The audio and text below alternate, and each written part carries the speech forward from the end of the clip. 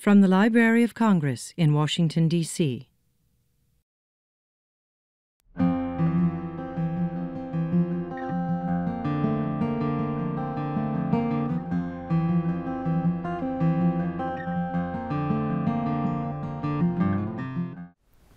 Welcome to Part 3 of Every Photo is a Story.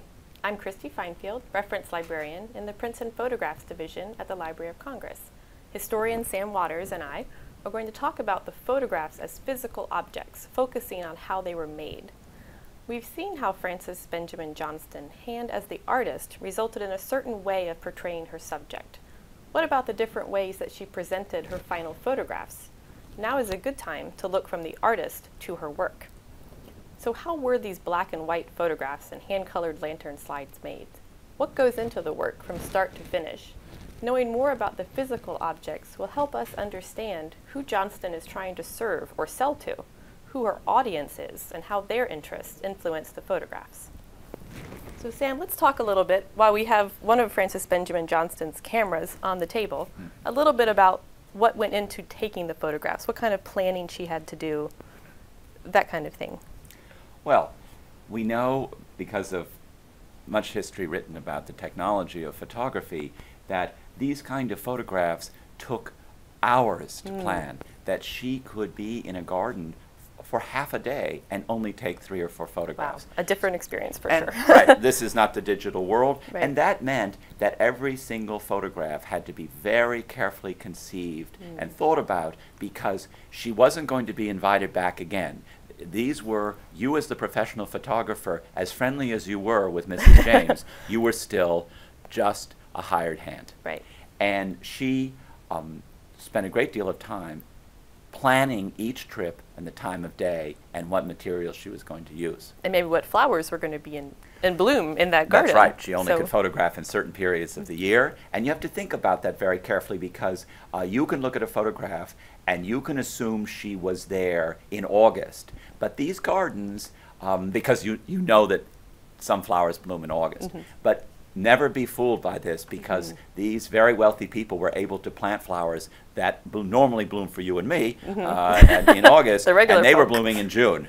So you know, one of the important things, which I think always gets lost in some of the thinking, is that it's very important chronology. You have to know the time and the day, or if you can know the day, and really have a sense of this, because it's going to tell you something about what you're going to see in the photographs. And knowing that it took this much planning and effort and expense, I would assume you can kind of give weight to each photo in a different way than maybe the 50 photos you could snap off today. That's right. I mean, if you are going to come on a photograph in the archive of Frances Benjamin Johnston, you can pretty much be guaranteed that they were very considered.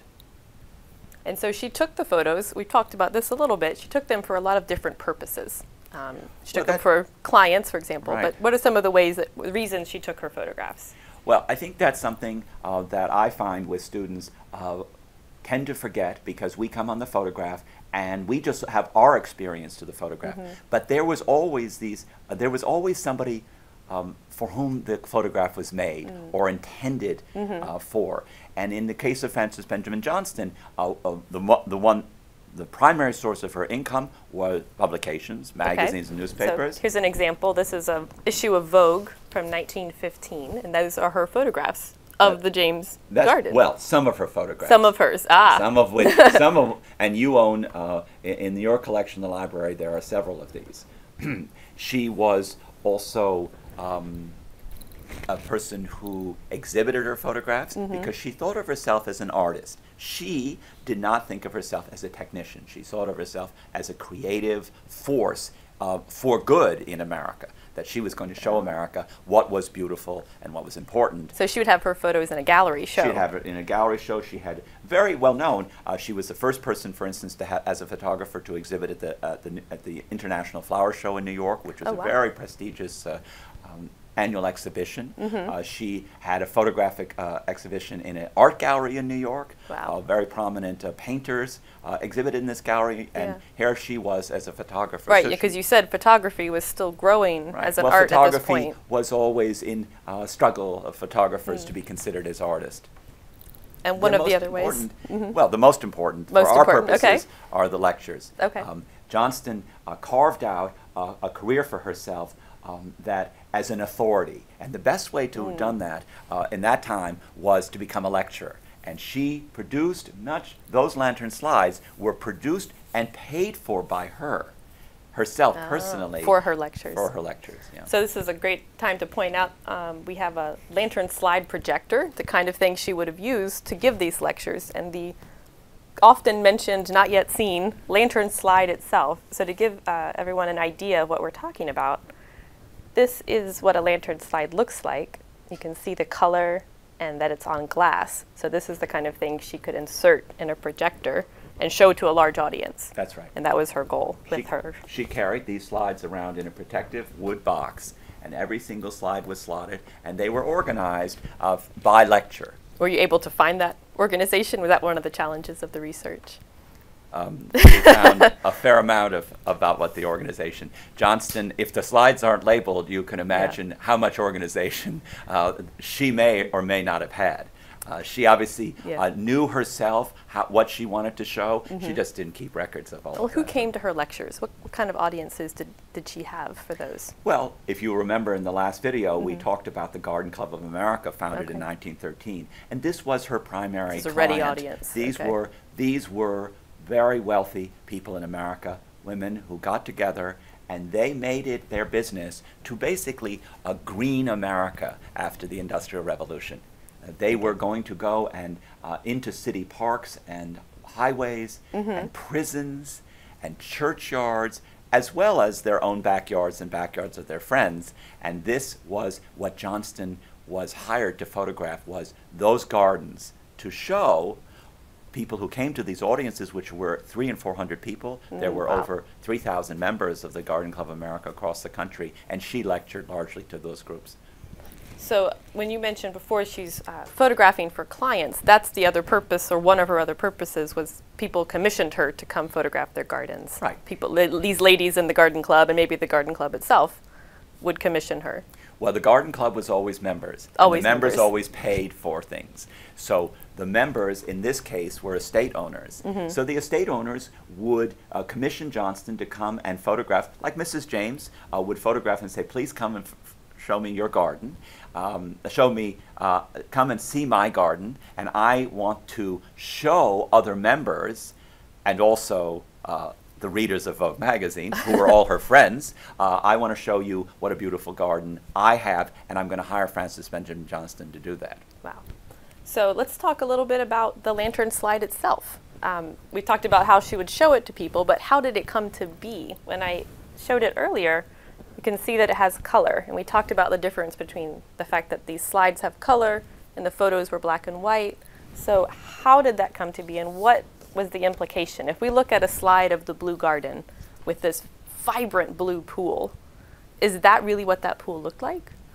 Well, we have to hold on always that, so you had Mrs. James, who wanted her garden photographed, and you had the professional photographer, Frances Benjamin Johnston. And you can ask the question, which is, why did they hire Frances Benjamin Johnston? Well, they're going to hire Frances Benjamin Johnston because they think she's good at photographs. But what did that mean? What that meant, when you are a hired hand, is that you gave the owner the photographs that that owner wanted. And if we focus on Frances Benjamin Johnston at the James Garden, we look at this slide of the blue pool. Right. Now, let's look at that photograph very carefully, and you think, when do you really imagine a pool is that blue? Clouds in slides are always imaginary because they couldn't really photograph that. They're painted in. And that meant that somebody created this slide. They made the pool bluer, and we know that Johnston actually had a very long relationship professionally with a woman who lived in Philadelphia and hand-painted slides. And Johnston would give instructions as to what that slide was supposed to look like, because she would have been told by Mrs. James, I want you to show my pool blue, right? And we have this interesting photograph. I think you have to pull it out. Here's an example of a garden in California, and it's black and white. And on the back of this photograph, I think this is the one, right? You see notes. And what in Frances Benjamin Johnston's hand, she says, beautiful distance, live oak. But turn the photograph around again. And I think it's very hard to tell what's beautiful in the distance. And I'm not quite certain what's about that live oak because it's hard to find it in the photograph. However, those instructions were the instructions that she gave the slide artist to make this slide that you see here. So she would hand paint an image this size. That size. By these instructions. They would take this photograph, they would reproduce it in a positive form on a piece of glass, and she would send the glass to the slide artist with the print and the instructions. But the slide artist had to imagine what did that garden look like. And so she has to work on those instructions and her experience as a painter to make the garden come alive. So she would even tell her what colors to paint the flowers, that kind of thing, right? And if you look at these, and we'll talk about that a little bit more in another video, which is how those instructions were and what that meant to color them. And here we have, I think we have another interesting pair, which is, we're back to the blue garden. Right. And if you look at those pairs, the one on the left is a slide that didn't get finally made but got painted, and the one on the right, because we can see the black frame, we know that this is the finished slide that Johnston showed to audiences. Okay. And if you compare these two, Right. note that one is much more purple and much greener, and the other one has been muted and is more balanced in its use of color. So why is that? What was that? You always have to ask that question. So she was able to really shape the final product. These were paintings, not photos, Right. in some ways. They were paintings. It was completely her decision as to how this was supposed to look. And remember that she's always got, in this case, Mrs. James, who's going to want her garden to look a certain way. And she would have discussed that with Mrs. James. She sells Mrs. James several dozen lantern slides. Okay. She sells her prints. She sells her hand-painted photographs. Wow. And so what are you going to do? You're not going to send Mrs. James, oh, I'm going to send you the pool and it's going to be pink. You're going to send It's a blue garden. It's a blue garden and I want it really blue.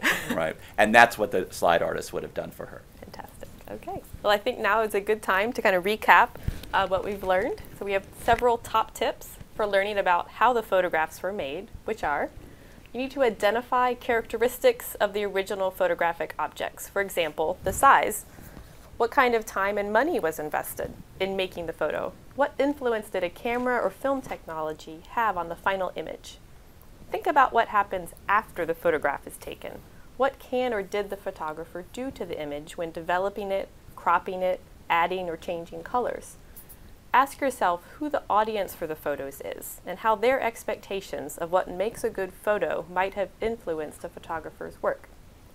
Please visit the website For Every Photo is a Story to find tools that will help you identify different types of photography. The Try It Yourself exercise can help sharpen your eye too. In the next part, we will explore the photographer's era and see how the world around a photographer can affect her work.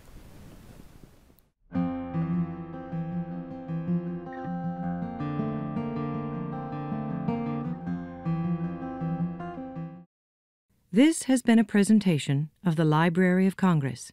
Visit us at loc.gov.